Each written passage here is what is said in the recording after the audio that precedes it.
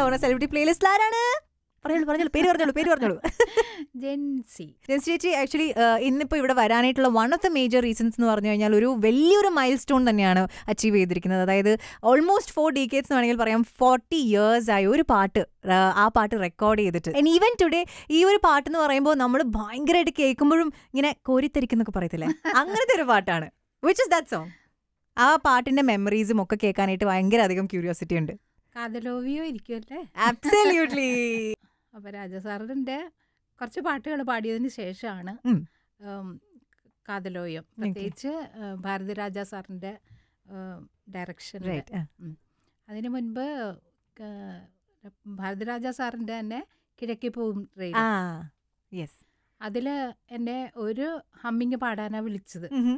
അത് റെക്കോർഡിങ് രാത്രിയായിരുന്നു. അത് റെക്കോർഡിംഗ് എന്ന് പറഞ്ഞാൽ റീ റെക്കോർഡിങ്. അപ്പോൾ അത് രാത്രിയായിരുന്നു. ഞാനും അപ്പച്ചനും കൂടി ഒരു രാത്രി ഒരു 9 മണിയായപ്പോഴാണ് സ്റ്റുഡിയോയിൽ ചെന്നത്. അവിടെ ചെന്ന് കഴിഞ്ഞപ്പോഴത്തേക്കും ഇങ്ങനെ അപ്പം ഞാൻ വിചാരിച്ചു എന്തിനാ വിളിച്ചതെന്നൊന്നും എനിക്കറിയില്ല. രാജാ സാറിനോട് ചോദിക്കാനും എനിക്ക് പേടി. അപ്പോൾ റെക്കോർഡിംഗ് എന്ന് പറഞ്ഞു, ഞാൻ പോയി. അവിടെ ചെന്ന് കഴിഞ്ഞപ്പോൾ ഇങ്ങനെ ഫിലിമൊക്കെ ഇട്ടിട്ട് കുറെ ഓർക്കസ്ട്രക്കാരും ഒക്കെ ഉണ്ട്. അപ്പം ഞാൻ വിചാരിച്ചു എന്നെ എന്തിനാണാവോ, പാടാനാണോ എന്താന്ന് അപ്പോഴൊന്നും മനസ്സിലാവുന്നില്ല. പിന്നെ ഓർക്കസ്ട്രയൊക്കെ ഇതൊക്കെ പറഞ്ഞു കൊടുത്തതിന് ശേഷം എന്നെ വിളിച്ചിട്ട് ഹമ്മിങ് പഠിപ്പിച്ചു തന്നു. അപ്പോഴും ഞാൻ നോക്കുവാണ്, ലിറിക്സ് ഒന്നും ഇല്ലല്ലോ. അപ്പോൾ ഇതിനകത്ത് എന്താ ഞാൻ പാടേണ്ടതെന്ന് അറിയില്ല. അപ്പോൾ ആന്ന് പറഞ്ഞിട്ട് ഹമ്മിങ് പഠിപ്പിച്ചു. അപ്പോൾ എന്നെ ആ ഓർക്കസ്ട്രക്കാരുടെ മുമ്പിൽ തന്നെ നിർത്തിയിട്ട് ഇങ്ങനെ പിക്ചർ ഇട്ടിട്ട് റീ റെക്കോർഡിംഗ് ആണല്ലോ. അപ്പം അതിലെ ഹീറോയിനും വരുമ്പോഴത്തേക്കുമാണ് എന്നെ കൊണ്ട് ഈ ഹമ്മിങ് പഠിപ്പിക്കുന്നത്. അവരുടെ ലവ് സീനിലാണ്. അപ്പോൾ ആദ്യം ഒരു പ്രാവശ്യം പാടി. അത് കഴിയുമ്പോൾ ഞാനോർത്ത് എനിക്ക് പോരാമായിരിക്കും എന്നോർത്ത് ഞാനിങ്ങനെ രാജസാറിനെ നോക്കി, ഒരു അപ്രൂവലിന് വേണ്ടിയിട്ടില്ല. അതെ, വിടുവോ അല്ലെങ്കിൽ തീർന്നോ എന്താണെന്നറിയാം. അപ്പോൾ ഒന്നും മിണ്ടുന്നില്ല. അപ്പം എനിക്ക് തോന്നി ഇനിയും ഉണ്ടാവുമായിരിക്കും. അങ്ങനെ പാടി പാടി പാടി പാടി സെയിം ഹമ്മിങ് ഇവരെ രണ്ടുപേരെയും കാണുമ്പോഴത്തേക്കും, രാധികയും നായകനെയും കാണുമ്പോഴത്തേക്കും ഒക്കെ എൻ്റെ ഹമ്മിങ് ആക്കി. അങ്ങനെ ആക്കി. അത് ഫിലിം തീരുന്ന വരുത്. അങ്ങനെ അതിൻ്റെ ലാസ്റ്റ് വരേക്കും ആ ഹമ്മിങ് തന്നെയായിരുന്നു. അതൊരു വലിയൊരു അനുഭവമാണ്. കാരണം ഞാൻ ആദ്യമായിട്ടൊരു റീ റെക്കോർഡിങ്ങിന് പാടുവാണ്. അതും ഇങ്ങനെ പിക്ചർ കണ്ടുകൊണ്ട് നമ്മൾ അത് കാണിക്കുമ്പോഴത്തേക്കും ഉടനെ തന്നെ പാടണമല്ലോ ഈ ഓർക്കസ്ട്ര ആയിട്ട്. അപ്പം തന്നെ എല്ലാം ലൈവാണല്ലോ. അതൊരു ഭയങ്കര അനുഭവമായിരുന്നു. അതിനുശേഷം ഞാൻ തിയേറ്ററിൽ കണ്ടിട്ടില്ല കേട്ടോ എൻ്റെ പാട്ടുകൾ. ഫിലിമുകളൊന്നും പാടി ഇങ്ങോട്ട് പോരുമല്ലോ. അപ്പം എനിക്കത് കാണാനുള്ള, ഇവിടെയാണെങ്കിൽ നമ്മുടെ നാട്ടിൽ തമിഴ് ഫിലിം അങ്ങനെ ഇറങ്ങാറുമില്ലല്ലോ. അപ്പോൾ ഇങ്ങനെ ടി വിയിൽ കൂടിയാണ് അത് കണ്ടത്. എൻ്റെ ഹമ്മിങ്, അയ്യോ അത് ഞാൻ പാടിയതാണല്ലോ. അങ്ങനെ അത് കഴിഞ്ഞ് അതിന് ശേഷമാണ് നമ്മുടെ നിറമാറാതെ പൂക്കൾ,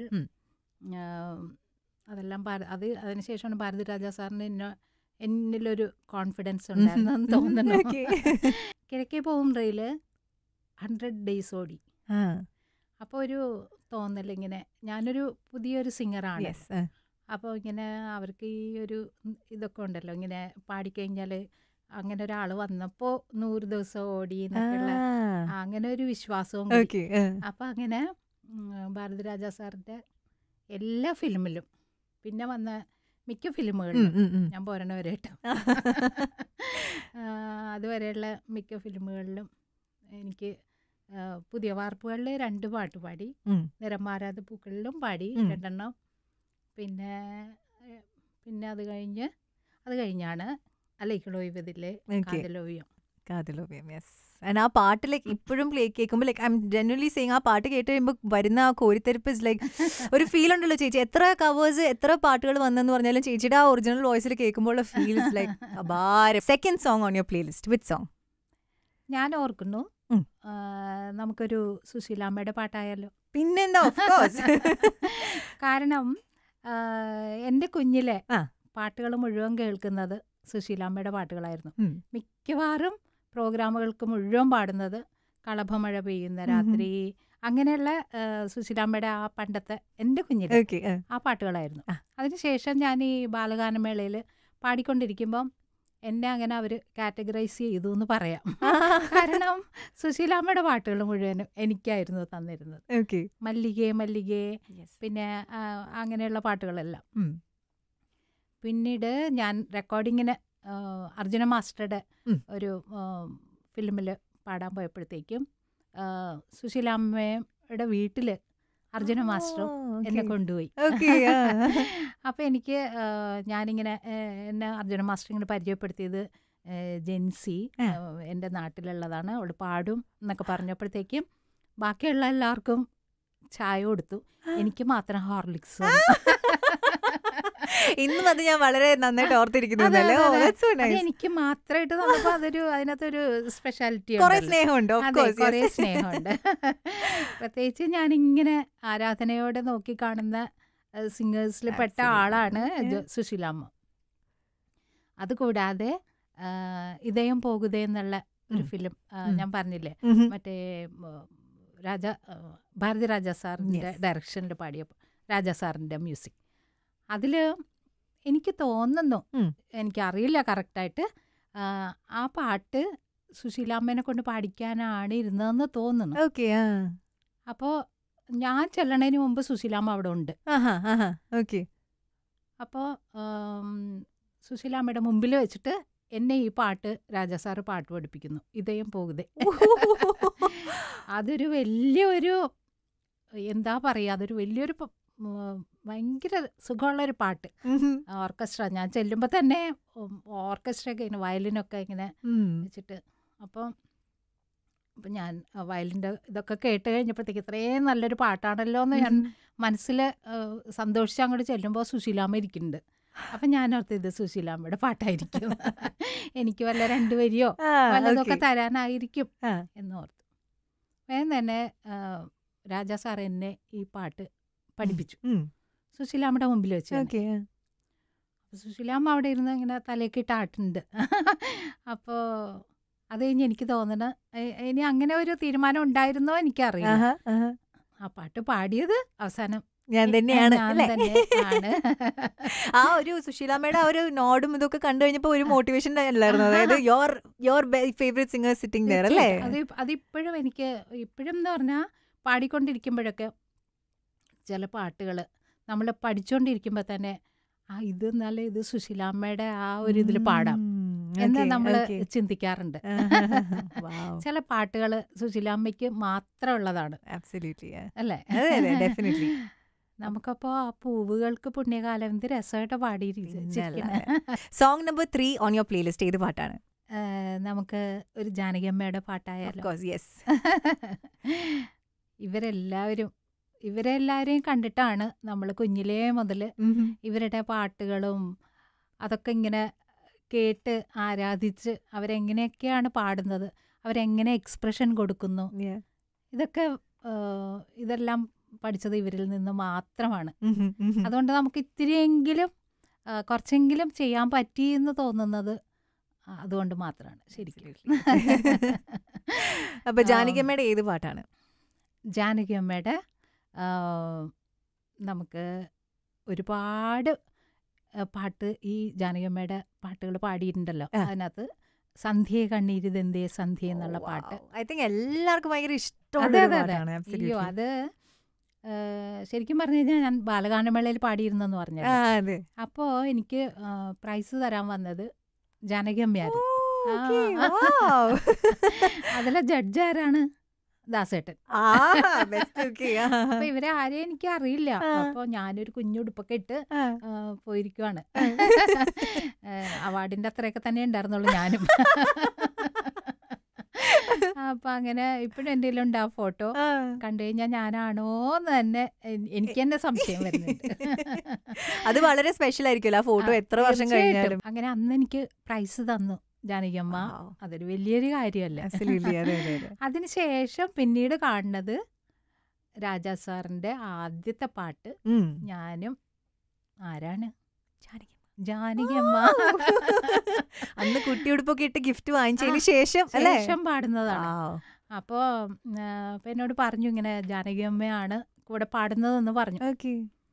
അപ്പൊ തന്നെ എനിക്കിങ്ങനെ ഉള്ളിലിരുന്ന് അയ്യോ ജാനകിയമ്മയുടെ കൂടെ ഞാൻ എങ്ങനെ പാടുക, അതൊക്കെ ഇങ്ങനെ ഓർത്തിരിക്കുവായിരുന്നു.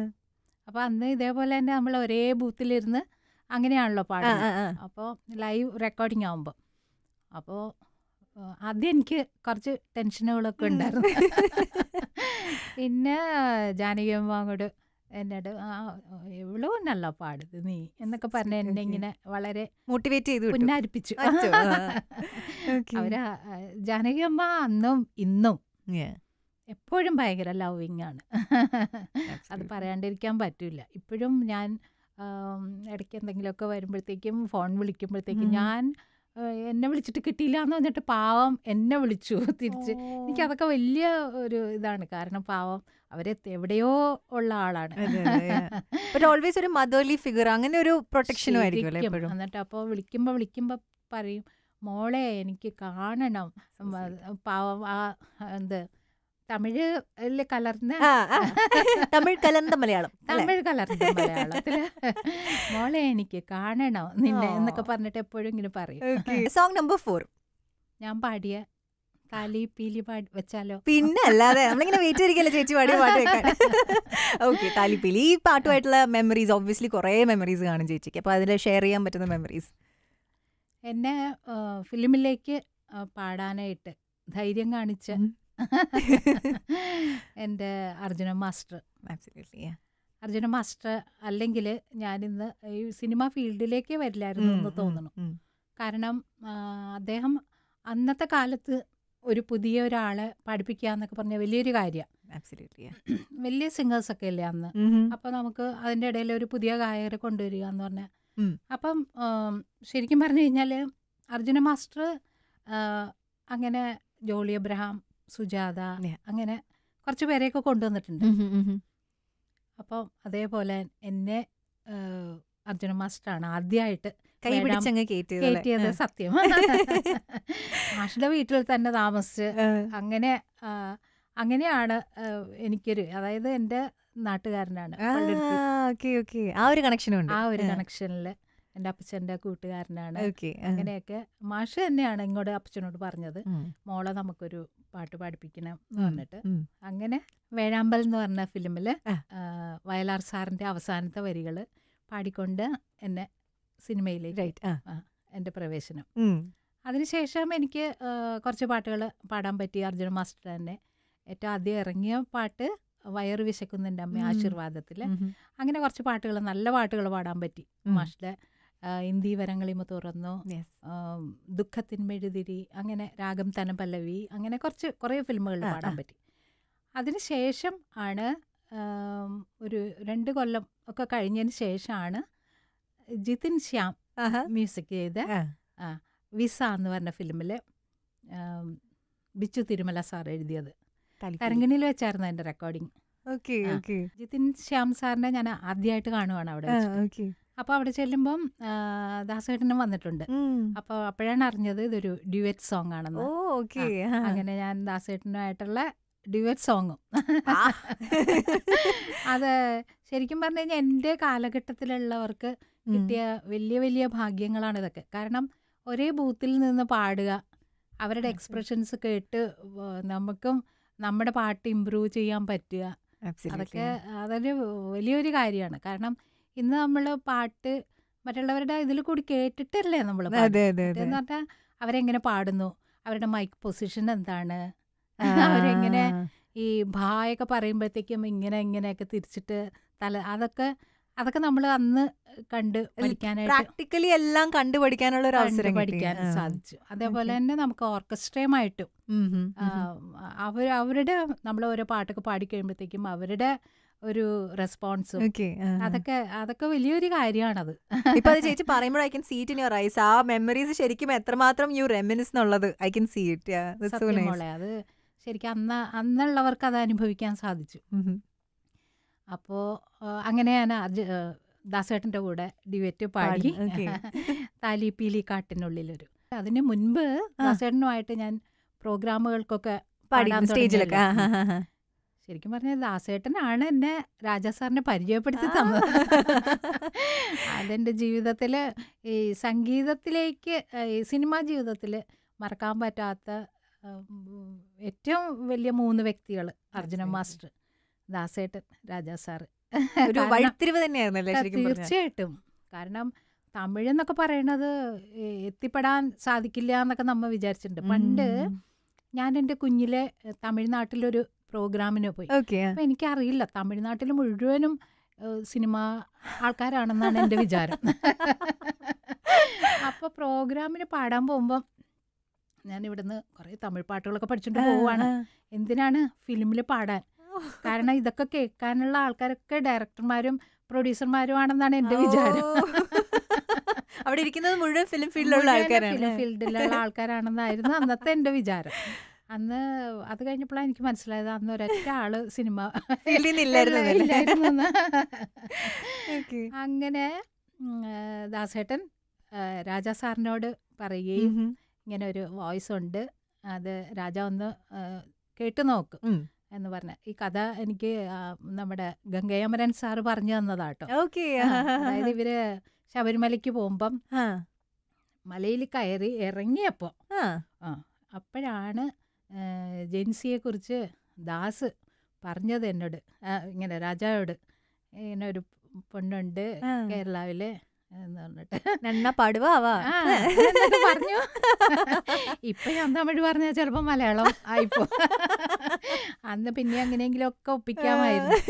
അപ്പൊ അങ്ങനെ വന്ന ഇവിടെ അവിടെ നിന്ന് തന്നെ ദാസേട്ടൻ ഇവിടത്തെ കൊച്ചിയിലുള്ള പോളിയേട്ടനെ വിളിച്ച് പറയുകയാണ്. സെക്രട്ടറി പോളിയേട്ടൻ എന്നെ ഞാൻ അപ്പച്ചനെ വിളിച്ചു പറഞ്ഞു, ഇങ്ങനെ നാളെ തന്നെ ചെല്ലണം, വോയിസ്. അങ്ങനെയാണ് എനിക്ക് രാജാ സാർ എൻ്റെ വോയിസ് കേട്ട് അന്ന് ഉച്ചയ്ക്ക് എന്നെ റെക്കോർഡിങ് തന്നു. ദൈവത്തിന്റെ അനുഗ്രഹം, അച്ഛൻ്റെ അമ്മച്ചിയുടെ ഒക്കെ അനുഗ്രഹം. അടുത്ത പാട്ട് ഏത് പാട്ടാണ്? Song number 5 on your playlist. N വാനിലെ Johnny cinema, Mahendran സാറിന്റെ ഫിലിം അല്ലേ? അത് അതിനകത്തൊരു കഥയുണ്ട്. ഓഫ് കോഴ്സ്, പറയൂ. Very curious to here. അതെ, ആ പാട്ടിലല്ല, മഹേന്ദ്രൻ സാറിനെ കുറിച്ച്. കാരണം മഹേന്ദ്രൻ സാറിൻ്റെയും ഈ പറഞ്ഞ പോലെ ഭാരതിരാജ സാറിൻ്റെ കാര്യം പറഞ്ഞ പോലെ മഹേന്ദ്രൻ സാറിൻ്റെയും എനിക്ക് കുറച്ച് പാട്ടുകളൊക്കെ പാടാൻ പറ്റി. ഞാൻ പാടാൻ പോയതിൽ 3ാമത്തെ പാട്ടാണ് മുള്ളും മലരും. അത് നമ്മുടെ ശോഭ നടിച്ച സിനിമ. മഹേന്ദ്രൻ സാറുടെ അത് നല്ലൊരു പാട്ടായിരുന്നു, അടിപ്പെണ്ണെ എന്നുള്ള ശോഭയ്ക്ക് വേണ്ടിയിട്ട്. ശരിക്കും മലയാളത്തിൽ അന്ന് എനിക്ക് ഈ ഒരു പാട്ട് എനിക്ക് ആരും തരില്ല, ഒരു സോളോ സോങ്. അതിനുള്ള ധൈര്യം ഉണ്ടായിരുന്നില്ല എന്ന് വിചാരിക്കണം. കാരണം അതെനിക്ക് കിട്ടിയത് തമിഴ് തന്നെയായിരുന്നു. കാരണം ആദ്യത്തെ പാട്ട് ഡ്യുവറ്റ് ആണെങ്കിലും പിന്നീട് പാടിയതെല്ലാം സോളോസ് ആയിരുന്നു. അതിന് ഒരു വലിയൊരു ധൈര്യമാണ് രാജാ സാർ കാണിച്ചത്. ചിലപ്പം രാജാ സാറിൻ്റെ ഒരു പുതിയ ഒരു വോയിസ് ആണെന്ന് തോന്നിയത് കൊണ്ടായിരിക്കാം, എനിക്കറിയില്ല അതെന്താണെന്ന്. ചേച്ചിയുടെ ഹാർഡ് വർക്ക് ചേച്ചി, ഓഫ് കോഴ്സ്. അപ്പോൾ അങ്ങനെ അപ്പോൾ മഹേന്ദ്രൻ സാറിൻ്റെ എനിക്ക് വലിയൊരു കാര്യമെന്ന് വിചാരിച്ച് തോന്നിയത് എന്താണെന്ന് വെച്ചാൽ, വളരെ വർഷങ്ങൾക്ക് ശേഷം മഹേന്ദ്രൻ സാറിൻ്റെ സിനിമയെ പറ്റിയുള്ള ഒരു ബുക്ക് ഇറക്കി. അപ്പോൾ അദ്ദേഹം വലിയ ഡയറക്ടറല്ലേ, ലെജൻഡ് ഡയറക്ടറാ. അദ്ദേഹം വിചാരിച്ചാൽ ലതാ മങ്കേഷ്കറിനെയോ ആരെങ്കിലും ഒക്കെ കൊണ്ടുവരാൻ പറ്റും ആ ബുക്കിന്റെ ഉദ്ഘാടനത്തിന്. അത് കോയമ്പത്തൂരിൽ വെച്ചിട്ടാണ്. അതിൽ എന്നെയാണ് വിളിച്ചത്. Song number 6 on your playlist. നമ്മൾ ദാസേട്ടനെ കുറിച്ച് പറഞ്ഞില്ലെങ്കിലുണ്ടല്ലോ, ദാസേട്ടനെ കുറിച്ച് ദാസേട്ടൻ്റെ ഏത് പാട്ടാണ് ഇഷ്ടമല്ലാത്തതെന്നാണുള്ളത്. ഓരോ പാട്ടുകൾ കേൾക്കുമ്പോഴും ഇരുന്ന് കരഞ്ഞിട്ടൊക്കെ ഉള്ള പാട്ടുകൾ ഒരുപാടുണ്ട്. ചില പാട്ടുകളൊക്കെ മ്യൂസിക്കിന്റെ പവർ എന്താന്ന് പലപ്പോഴും അങ്ങനത്തെ സിറ്റുവേഷൻസിലാണ് നമ്മൾ റിയലൈസ് ചെയ്യുന്നത്. ശരിക്കും പണ്ട് ദാസേട്ടൻ്റെ കൂടെ പ്രോഗ്രാമുകൾക്ക് പോകുമ്പോൾ ആ പുറകിൽ നമ്മൾ പാട്ട് പാടി കഴിഞ്ഞിട്ട് നമ്മൾ പുറകിൽ വന്നിരിക്കുമല്ലോ, അപ്പോൾ കേൾക്കണം. അത് കേട്ടാൽ നമ്മൾ സ്വർഗത്തിലാണോ എവിടെയാണെന്നൊരു നിശ്ചയമില്ലാത്ത ആഷാഢജനേപ്പായ, പിന്നെ സന്യാസിനി, അങ്ങനെയുള്ള ഇത്രയും വലിയ ഖനത്തിലാണ് ആ സ്വരം ഇങ്ങോട്ട് വന്ന് വീഴുന്നത്. അതിൻ്റെ കൂടെ ആ സ്വീറ്റ്നെസ്സും നമുക്കത് ചിന്തിക്കാൻ പറ്റില്ല. ആ വാക്കുകൾ പറയുന്ന വിധം അതെല്ലാം. ദാസേട്ടൻ്റെ ഒത്തിരി പാട്ടുകൾ ഇഷ്ടമില്ലാത്തതൊന്നുമില്ല, എല്ലാം ഇഷ്ടം തന്നെ. പ്രത്യേകിച്ച് എനിക്ക് 80s 90s പാട്ടുകൾ, ആ മധുരം. അത് ചേച്ചി നേരത്തെ പറയുകയും ചെയ്തിരുന്നു, 80s അല്ലെങ്കിൽ 90s ദാസേട്ടന്റെ voice is what you love the most അല്ലേ? അയ്യോ, ശരിക്കും അതിന്റെ മധുരം ഇപ്പോഴും എൻ്റെ നമ്മളെ മരിക്കണവരെയും അത് പോവില്ല. അപ്പൊ ദാസേട്ടൻ്റെ ഏത് പാട്ടാണ്? ഓ പ്രിയേ. വെരി സ്വീറ്റ് സോങ് അല്ലേ? ആ മധുരം നിറഞ്ഞ വോയിസ് അങ്ങനെ അലിഞ്ഞലിഞ്ഞ് നമ്മുടെ മനസ്സിലേക്ക് വരും. അതായത് സാക്ഷാൽ AR റഹ്മാൻ ആദ്യമായിട്ട് കീബോർഡ് വായിച്ചത് എന്റെ ഫ്രണ്ടിലിരിക്കുന്ന ആൾക്ക് വേണ്ടിയിട്ടാണ്. അതിന്റെ മെമ്മറീസ് ഒന്ന് ഷെയർ ചെയ്യാൻ പറ്റുമോ? അടിമച്ചങ്കല എന്ന് പറഞ്ഞിട്ട് അന്ന് അർജുന മാസ്റ്ററുടെ റഹ്മാൻ കൊണ്ടുവന്നൊക്കെ അറിയാലോ. അപ്പോൾ എൻ്റെ പാട്ടിന് കീബോർഡ് വായിച്ചിരുന്നത് അന്ന് എങ്ങനെയായിരുന്നു? അന്ന് എനിക്കറിയില്ല ഇദ്ദേഹമാണ് അദ്ദേഹം എന്ന്. ഇപ്പോഴാണ് അയ്യോ ഇദ്ദേഹമായിരുന്നല്ലേ. അതിനുശേഷം ശരിക്കും പറഞ്ഞു കഴിഞ്ഞാൽ ആദ്യത്തെ പാട്ട് തന്നെ എന്താ അല്ലേ, പെട്ടെന്ന് നമ്മളെല്ലാവരും വളരെയധികം പെട്ടെന്ന് അങ്ങോട്ട് ആകർഷിച്ച ഒരു പാട്ടാണ് ചിന്ന ചിന്ന ആസൈ. അത് നമ്മുടെ കൊച്ചിയിലെ തന്നെയുള്ള നമ്മുടെ മിന്ന, അതെ നമ്മുടെ മിന്ന പാടിയത്. അതായത് ഞാൻ CAC-യിൽ എറണാകുളത്തൊരു ക്ലബ്ബ്, അവിടെ ഞാൻ ആണ് ആദ്യം പാടിയിരുന്നത് CAC-യിൽ. അതിനുശേഷം മിൻമിനിയാണ് അവിടെ, ഞാൻ മിനിന്ന് വിളിക്കും. അത് ഞാൻ ചോദിക്കാൻ പറ്റുമോ, ഈ പാട്ടും ഈ ആളും നമുക്ക് എക്സ്ട്രാ സ്പെഷ്യൽ ആണ്. ചേച്ചിയും മിൻമിൻ ചേച്ചിയും ഷെയർ ചെയ്യുന്ന ഒരു ബോണ്ടിനെ കുറിച്ച് പിന്നെ എടുത്ത് പറയേണ്ട കാര്യമില്ലല്ലോ സെപ്പറേറ്റ് ആയിട്ടല്ലേ. അപ്പൊ അതുകൊണ്ട് എനിക്ക് ആ ഒരു സ്നേഹവും കൂടി അവളോടുണ്ട്. കാരണം ഏതാണ്ട് ഞങ്ങളുടെയൊക്കെ സ്വഭാവം ഏതാണ്ടൊക്കെ ഒരേപോലെയാണെന്ന് ചിലവരൊക്കെ പറയാറുണ്ട്. Song number 8 on your playlist ഏത് പാട്ടാണ്? ഇനി നമുക്ക് ചിത്രയുടെ പാട്ട്. ഓക്കെ, ഓൾറെഡി ഏത് പാട്ടാണ് ചിത്ര ചേച്ചിയുടെ? ചിത്രയുടെ കുറേ പാട്ടുകൾ, ഭയങ്കര പെർഫെക്ഷനിസ്റ്റ് ആണ് ആള്. ഏത് പഴയ പാട്ട് പാടിയാലും അതേപോലെ തന്നെ ഇപ്പോഴും പാടിക്കൊണ്ടിരിക്കുന്ന ഒരാൾ. ചിത്രയുമായിട്ട് ഞാനൊരു നല്ലൊരു സുഹൃത്ത് ബന്ധം ഇപ്പോഴും അത് കൊണ്ട് നടക്കുന്നു. എന്നാലും എനിക്ക് കുഞ്ഞിലെ ഒന്നും എനിക്ക് ചിത്രയെ അറിയില്ലായിരുന്നു. എന്നാലും വളരെ സ്നേഹത്തോടെ എപ്പോഴും മിക്കവാറും ചിലപ്പോഴൊക്കെ വിളിക്കും. അങ്ങനെയൊക്കെയുള്ള നല്ലൊരു ബന്ധം സൂക്ഷിക്കും. രണ്ടുപേർക്കും നല്ലൊരു ചിരിയുണ്ടല്ലോ, അപ്പൊ അങ്ങനെ ഒരു കണക്റ്റുണ്ടല്ലേ?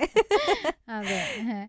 അപ്പോൾ നമുക്ക് വാർമുകിലെ രവീന്ദ്ര മാസ്റ്ററിന്റെ കാര്യം എടുത്തു നോക്കുകയാണെങ്കിൽ പോലും ആദ്യമായിട്ട് എന്താ പറയാ ചൂള മൂവി അല്ലെ, ചൂള മൂവിയിൽ പാടിയതും ചേച്ചി തന്നെയാണ്. തീർച്ചയായിട്ടും മോളെ. അത് രവീന്ദ്ര മാസ്റ്ററുടെ താരക എന്നുള്ള പാട്ടാണെന്നാണ് എല്ലാവരും വിശ്വസിച്ചിരിക്കുന്നത്, ഏറ്റവും ആദ്യത്തെ പാട്ട്. പക്ഷേ ഞാനും ലതികയും കൂടി പാടിയ ഉപ്പിന് പോകണ വഴിയേത് കായംകുളത്തിന് ആ പാട്ടാണ് ആദ്യം റെക്കോർഡ് ചെയ്തത് തരങ്കിണിയിൽ വെച്ചിട്ട്. അതെ, അതേപോലെ തന്നെ ലതികയെ ഞാൻ അന്നാണ് ആദ്യമായിട്ട് കാണുന്നത്.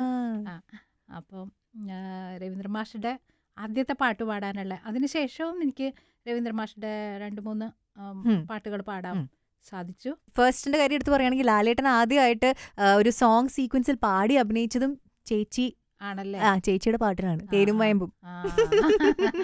ഞാൻ ഒരിക്കലും എവിടെയോ വെച്ച് വായിച്ചാണ് ചേച്ചി പാടിയ പല പാട്ടുകളിൽ ചേച്ചിയുടെ പാട്ടുകൾ സൂപ്പർ ഹിറ്റ് ആയിട്ടുള്ള പാട്ടുകൾ ഇതൊക്കെയായിരുന്നു എന്ന് മക്കൾക്ക് അറിയത്തില്ലായിരുന്നു. അതായത് അറിഞ്ഞില്ല, ആരും പറഞ്ഞില്ല എന്നുള്ള ഒരു അവസ്ഥയായിരുന്നു. അത് ശരിയാണോ? അവരുടെ ഫ്രണ്ട്സൊക്കെ ചോദിക്കുമ്പോഴാണ് ശരിക്കും അമ്മ ഇത്രയൊക്കെ പാടിയിട്ടുണ്ടെന്ന് അവരറിയാം. അമ്മ ഇത്രയ്ക്ക് വലിയൊരു സംഭവമായിരുന്നു. അത് കഴിഞ്ഞവര് യൂട്യൂബിലൊക്കെ സെർച്ച് ചെയ്ത്, അതായത് മോന്റെ ഹോസ്റ്റലില് ഒരു തമിഴ് കുട്ടി ഉണ്ടായിരുന്നു എഞ്ചിനീയറിങ്ങിന് പഠിക്കുമ്പോ. അപ്പൊ ഇവനിങ്ങനെ എന്റെ കാതലോവിയൊക്കെ ഇങ്ങനെ മൂളിക്കൊണ്ട് നടക്കും മോനെ. അപ്പൊ ഇങ്ങനെ മൂളിക്കൊണ്ട് നടന്നപ്പോഴത്തേക്കും ഇതൊരു വലിയൊരു പടകി ജെൻസി ഒരു പാടിയ പാട്ടാണെന്നൊക്കെ പറഞ്ഞ്. അപ്പൊ പിന്നെ അതെന്റെ അമ്മയാണെന്ന് വളരെ കൂളായിട്ട്. അപ്പൊ ഇവൻ ഓർത്തത് ചുമ്മാ കളിയാക്കണം. അപ്പൊ നിന്റെ അമ്മേ അവര് ഭയങ്കര പെரிய സിംഗറാണെന്നൊക്കെ പറഞ്ഞു. അത് കഴിഞ്ഞപ്പോഴാണ് അവനപ്പം തന്നെ എന്നെ ഫോൺ വിളിച്ചിട്ട് പറഞ്ഞു, അമ്മയുടെ പാട്ട് എൻ്റെ ഒരു ആരാധകൻ എൻ്റെ കൂടെ ഉണ്ട് എന്നൊക്കെ പറഞ്ഞ. പിന്നെ പറഞ്ഞ പോലെ അവര് പിന്നെ അവര് ജനിച്ചതിന് ശേഷം അധികം അങ്ങനെ പാടിയിട്ടില്ലല്ലോ. Next song on your playlist ഏത് പാട്ടാണ് ഞാൻ വെച്ചേരണ്ടേ? നെക്സ്റ്റ് നമുക്ക് ശ്രേയ ഘോഷാലിന്റെ പാട്ട്. ശ്രേയ ഘോഷാൽ ഭയങ്കര ഇഷ്ട. എന്താ അവരുടെ പാട്ട്. ഏത് പാട്ടാണ്? നമുക്ക് പാട്ടിൽ ഈ പാട്ടിൽ എന്താ ആ വോയിസ് അല്ലേ, പദങ്ങള് വാക്കുകൾ പറയണതിന്റെ രീതി. അതേപോലെ തന്നെ വേറൊരു സിംഗറിനെ ഇഷ്ടം, സ്വർണ്ണലത. നമ്മുടെയൊക്കെ വലിയൊരു നഷ്ടം തന്നെയാണ്. യവനോ ആ പാട്ടൊക്കെ തമിഴിലെ ഒരുപാട് പോരാളെ അതൊക്കെ അതൊരു വലിയൊരു നല്ല ഭയങ്കര ഒരു സിംഗറായിരുന്നു. ഒരു വേഴ്സറ്റൈൽ സിംഗർ തന്നെയായിരുന്നു. ആ വോയിസ് തന്നെ ഒരു ഇതായിരുന്നു. അതേപോലെ തന്നെ ഇപ്പം ശ്രേയ ആദ്യം വന്നപ്പോഴത്തേക്ക് ഇവിടെ എല്ലാവരും ഒക്കെ ഇങ്ങനെ പറഞ്ഞു, ഇങ്ങനെ ഒരു ഹിന്ദിക്കാരിയെ കൊണ്ടുവന്ന് ഇവിടെ പാടിപ്പിക്കേണ്ട കാര്യമുണ്ടോ? പക്ഷെ ശരിക്കും പറഞ്ഞ ബംഗാളിയാണ് അല്ലെങ്കിൽ നോൺ മലയാളിയാന്ന് പാട്ട് കേട്ട് കഴിഞ്ഞാൽ വിശ്വസിക്കില്ലായിരുന്നു. ശ്രേയ മലയാളി തന്നെ അല്ലേന്ന് തോന്നിപ്പോവും. ആ ഴയും യായും ഒക്കെ പറയുന്നൊക്കെ വരാൻ ഭയങ്കര ബുദ്ധിമുട്ടല്ലേ. അല്ല, അപ്പൊ ഞാൻ വിചാരിക്കാറുണ്ട്, നമ്മളും ഒക്കെ പോയി തമിഴിൽ പോയി പാടിയില്ലേ, അവർ അക്സെപ്റ്റ് ചെയ്തില്ലേ, പിന്നെ എന്തുകൊണ്ട് അവർക്ക് വന്നുവിടാ. അപ്പൊ അതുമല്ല, പണ്ട് ജാനകിയമ്മയും സുശീലാമ്മയൊക്കെ എവിടത്തുകാരാ, ആന്ധ്രാക്കാര്. നമ്മൾ അവരെ അക്സെപ്റ്റ് ചെയ്തു. നമ്മൾ അവരെയൊക്കെ അവരെ ഇന്നും നമ്മള് അവരെ പൂജിച്ചുകൊണ്ടിരിക്കുന്നു. അപ്പൊ പിന്നെ ശരിക്കും നല്ലതിനെ എപ്പോഴും, സംഗീതത്തിന് ഭാഷയൊന്നും ഇല്ല. അത് ആര് നന്നായി പാടുന്നുവോ അത് നമ്മുടെ ശരിക്കും പറഞ്ഞു കഴിഞ്ഞാൽ കല ഇച്ചിരി, സംഗീതവും കലയൊക്കെ ഇച്ചിരി ഉള്ളിലുണ്ടെങ്കിൽ അവരെയൊക്കെ എന്നും ഓർക്കും. പത്താമത്തെ പാട്ട് ഏതാ ചേച്ചി? പത്താമത്തെ പാട്ട് എൻ്റെ ദൈവിക രാഗം. അപ്പോൾ ഈ പാട്ട് ഇറങ്ങിക്കഴിഞ്ഞ ഒരു 25 വർഷത്തിന് ശേഷം ഉണ്ടായ ഒരു കൂടിക്കാഴ്ചയുണ്ട്. വളരെ സ്പെഷ്യൽ ആയിട്ടുള്ള ഒരു കൂടിക്കാഴ്ചയാണ്. ആ കഥ ഒന്ന് കേൾക്കണം. അതായത് ഞാൻ എപ്പോഴും കലൂര് അന്തോണിസുണ്ണിയാളിന്റെ പള്ളിയിൽ പോവുമായിരുന്നു. അപ്പൊ അവിടെ നമ്മുടെ ആക്ട്രസ് ഉണ്ണിമേരിയും വരാറുണ്ട്. അന്ന് ദീപ എന്ന പേരിൽ അറിയപ്പെടുന്ന വരാം. അന്ന് നമ്മളിങ്ങനെ കാണും, അത്രേ ഉള്ളൂ. എന്നെ അറിയാനും പാടില്ല. ഞാൻ പിന്നെ എന്നെ അറിയില്ലല്ലോ എന്നോർത്തിട്ട് ഞാൻ അങ്ങോട്ട് പോയി മിണ്ടാറില്ല. അങ്ങനെ അവര് ഒത്തിരി തെലുങ്കിലും തമിഴിലൊക്കെ ഒത്തിരി വലിയൊരു പോപ്പുലർ ആക്ട്രസ് ആയിരുന്നു. അപ്പോൾ അതിനുശേഷം ഞാനിവിടെ രൂപം മുത്താനായിട്ട് അവിടെ അകത്ത് ചെന്നപ്പോഴത്തേക്കുമാണ് ഇങ്ങനെ അവരേതോ ഇതിൽ കണ്ടിട്ട്, യൂട്യൂബിലോ കണ്ടിട്ട് ഇങ്ങനെ പറഞ്ഞു, ഞാൻ അഭിനയിച്ച ആ പാട്ട് പാടിയത് ജെൻസി ആണല്ലേ. അന്ന് എന്താ ഫീൽ ചെയ്ത്? അങ്ങനെ അങ്ങോട്ടും ഇങ്ങോട്ടും അയ്യോ യു എന്നുള്ളൊരു ഫീലിംഗ്. അതൊരു വലിയൊരു എന്താണ്, ഒരു അതിശയം അതിന് തോന്നി. എനിക്കറിയായിരുന്നു ഉണ്ണിമേരിയാണ് അഭിനയിച്ചത്. പിന്നെ ഞാൻ ചെന്ന് മിണ്ടിക്കഴിഞ്ഞാൽ ചിലപ്പം എന്നെ അറിയാൻ പറ്റിയില്ല എന്നോ വല്ലതും പറഞ്ഞു കഴിഞ്ഞാൽ അതൊരു ഇതല്ലേ എന്ന് ഓർത്തിട്ട് ഞാൻ എല്ലാ ആക്ടേഴ്സും, മിക്ക ആക്ടേഴ്സിനെ ഞാൻ കാണുമ്പോഴും ഞാൻ അങ്ങോട്ടേക്ക് ചെല്ലാറില്ല. കാരണം നമ്മളെപ്പോഴും അതിനകത്തുണ്ടെങ്കിൽ അവർ ചിലപ്പം എന്നെ തിരിച്ചറിയുമായിരിക്കും. അല്ലെങ്കിൽ പിന്നെ ഏതാണെന്നൊക്കെ ചോദിച്ചു കഴിഞ്ഞാൽ നമുക്കൊരു സങ്കടം അല്ലേ. അപ്പം അത് വേണ്ട. അപ്പോൾ എപ്പോഴും ഞാൻ അങ്ങനെയാട്ടോ, എല്ലാവരോടും ഒരു അകന്ന് ഇച്ചിരി മാറി നിൽക്കും. കാരണം എന്നെ കൂടുതൽ അറിയാവുന്നവരുണ്ടെങ്കിൽ മാത്രം ഞാൻ പോയി സംസാരിക്കും. അഹങ്കാരം കൊണ്ടല്ല, പക്ഷേ ഞാൻ അങ്ങനെയാന്നൊക്കെ ആയതുകൊണ്ടാ. അപ്പം അങ്ങനെ. പിന്നെ അതേപോലെ തന്നെ ഈ പാട്ടിൻ്റെ കാര്യം പറയുമ്പം ഞാൻ നമ്മുടെ കുറേ വർഷങ്ങൾക്ക് ശേഷം ഞാൻ ജോൺ മഹേന്ദ്രൻ സാറിൻ്റെ ഒരു ഫിലിമിലേക്ക് പാടാൻ എന്നെ വിളിച്ചു. അതൊരു TV-യിലെ ഒരു ഇന്റർവ്യൂ കണ്ടിട്ടാണ് ഇങ്ങനെ ഞാനുണ്ടെന്ന് അറിഞ്ഞിട്ട് വിളിച്ചത്. അപ്പം അങ്ങനെ പാടിക്കഴിഞ്ഞ് ശ്രീകാന്ത് ദേവ സാറായിരുന്നു അതിൻ്റെ മ്യൂസിക്.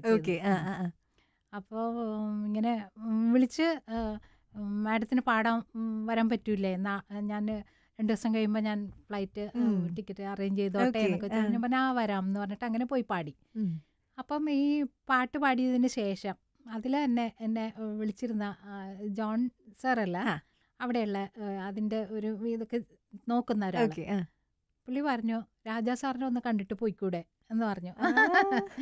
അപ്പം എനിക്ക് രാജാ സാറിനെ കാണാൻ ആഗ്രഹമുണ്ട്, പക്ഷേ കണ്ടു കഴിഞ്ഞാൽ എന്താ പറയാന്നൊന്നും എനിക്കറിയില്ല.